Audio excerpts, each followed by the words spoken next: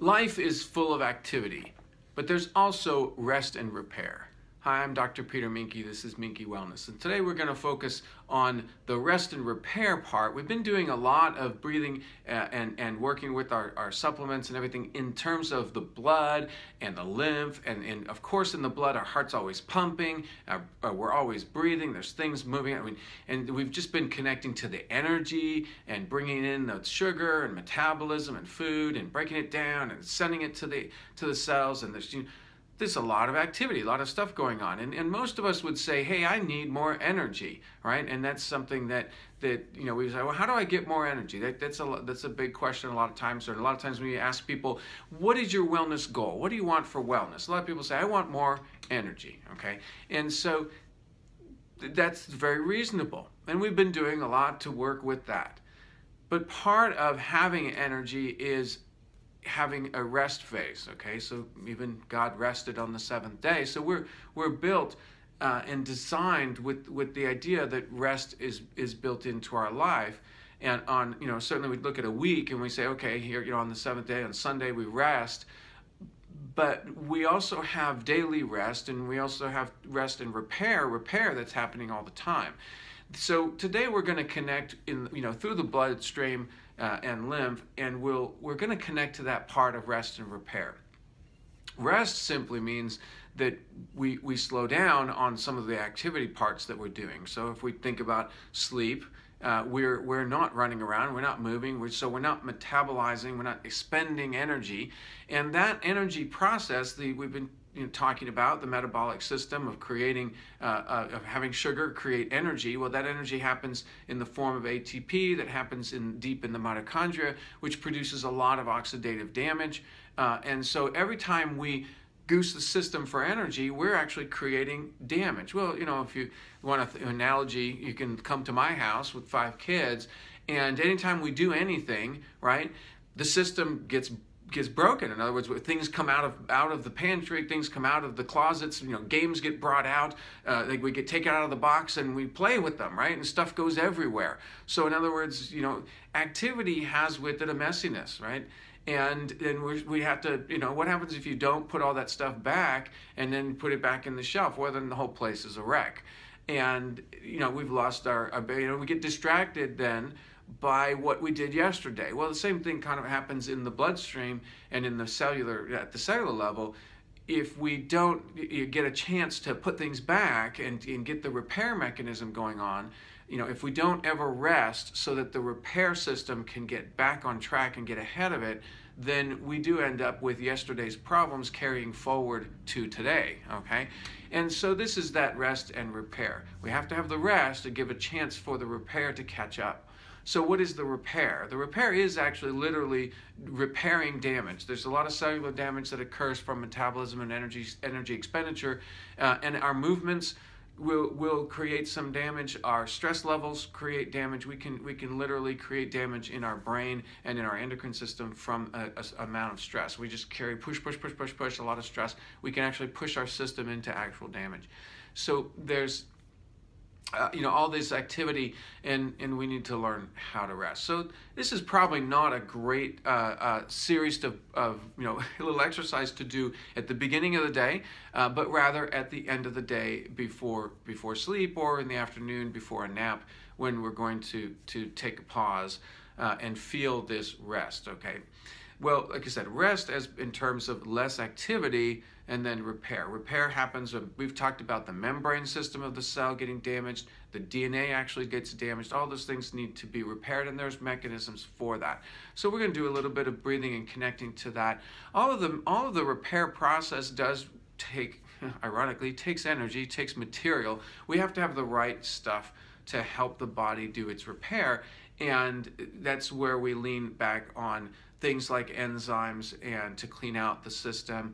And we have the vitamin C, the super C helps with the repair mechanisms regarding the antioxidant and oxidation stuff. We also have the repair of getting the nutrients that we need, and that's the sulfurzyme, right? I come back to that over and over again as a tremendously valuable tool for helping with repair.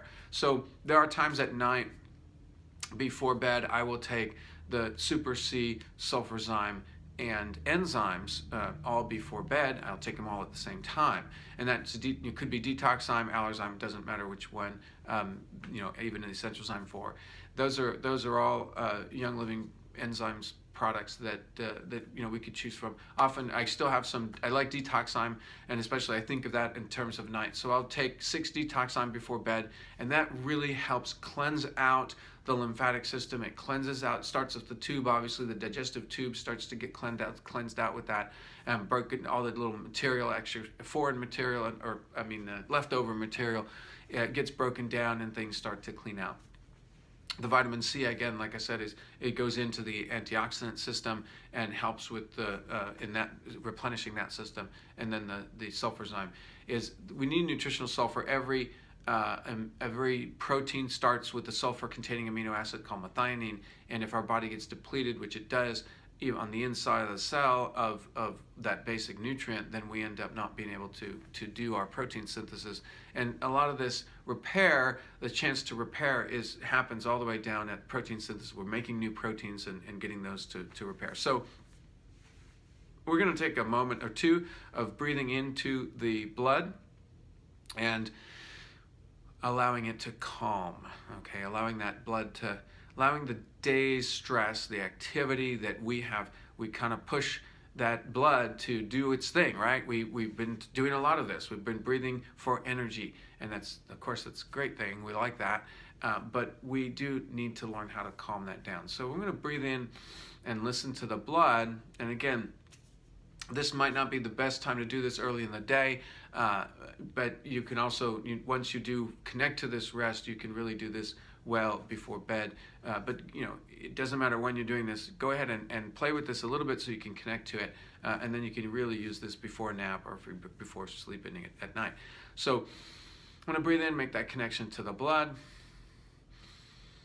And just, there's a feeling, and this is where I could use that calm water, the pool of water, and look at the agitation. I'm going to just pay attention to the agitation that's in the blood and work to calm that down. So breathe in, and of course I'm breathing into the water. The blood is already fluid, so it's an easy image to connect to a pond and look at that water and see how choppy it is, and then do some breathing to help calm that down and feel that rest moment, or at least taking the agitation out. Every thought we have, every anxiety we have, every worry, concern, every stress that comes through our lives in a vector, and a vector is something that has, in physics, a vector is a force with direction. Okay, so there's a force, it has a direction, and there's a lot of vectors in our lives. Things come at us all the time.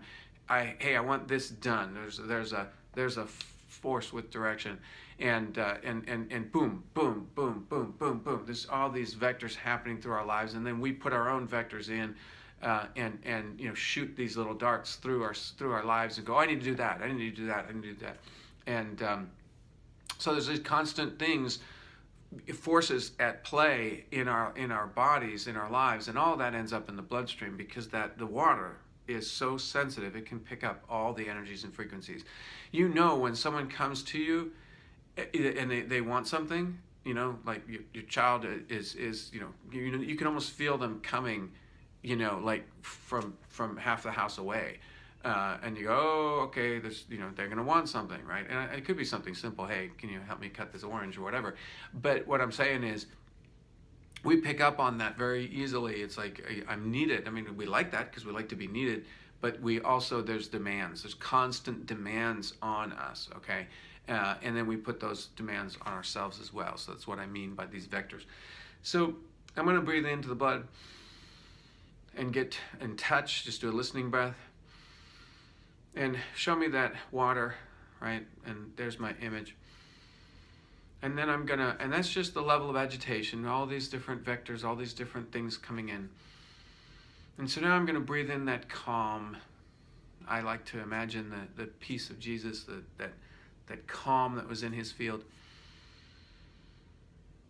And breathe that in. I mean, there are some wonderful essential oils, you know, peace and calming, you know, lavender, chamomile oils, even the citrus oils, orange or citrus fresh can be nice and calm. It depends on what works for you, but there's lots of things that we can add to this process. But basically, just a single breath with awareness. I'm going to bring in that calm and breathe deeper into the body and breathe that calm into the blood. And then on the other side of the blood is the lymph. So I'm going to breathe that calm into the lymph. Now that I've got that image of that nice steady pool, I want to be aware of the repair. So now that things are rested, I'm going to breathe into that. And it's kind of a tricky thing because a repair is essentially an action, but we're not trying to boost the action back up again. We're trying to stay in this calm mode and then deliver this nice message of rest and repair into the tissue through the bloodstream.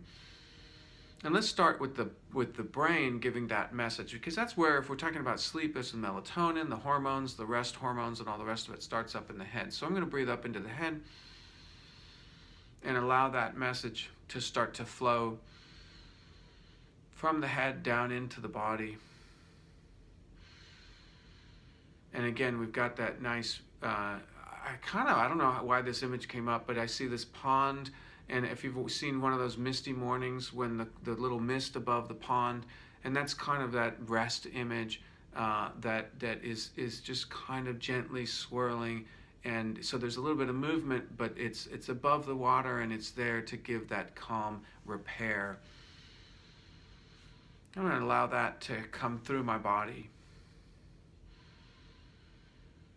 And if I've just taken some supplements, or within the last little bit, taken some supplements to help with repair, invite those to make their way in gently, quietly, softly, coming into the blood and delivering those out to the tissue, and having the tissue say, thank you for that wonderful nutrient and the stuff that I need. Thank you for the moment of pause for the rest, and then that chance to repair.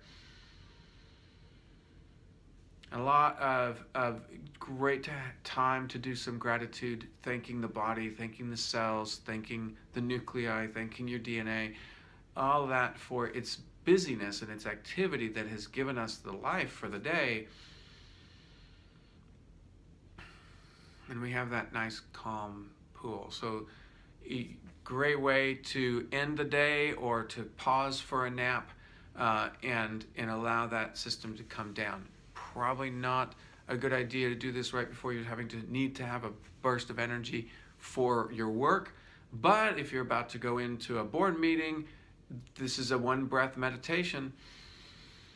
Calm, repair, okay, one more breath to bring the action back up and move, right? And then you can move on. So don't do that one right before bed.